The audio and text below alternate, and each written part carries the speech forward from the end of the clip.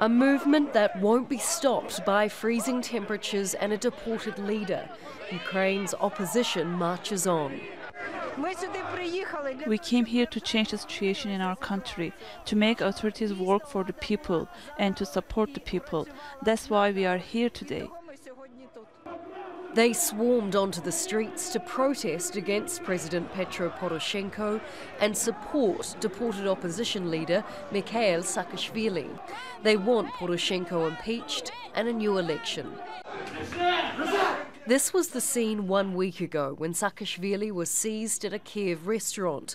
More than a dozen men in military uniforms grabbed the politician and threw him in one of 2 white vans, then sent him to Poland. The former president of Georgia became Ukrainian in 2014, but soon turned on his friend, President Poroshenko, accusing him of corruption.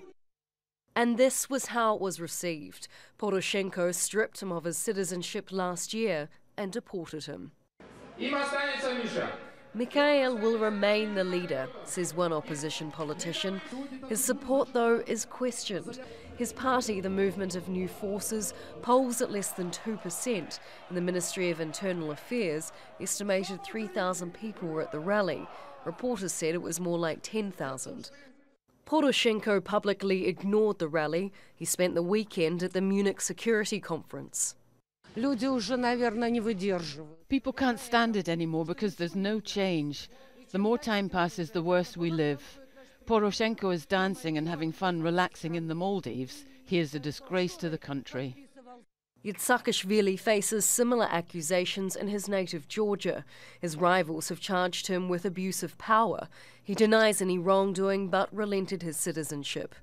Now he is stateless, and so his world tour continues. From Georgia to Ukraine to Poland, he's now seeking refuge in the Netherlands, the home of his wife. In Kiev, they say his message will be heard wherever he settles.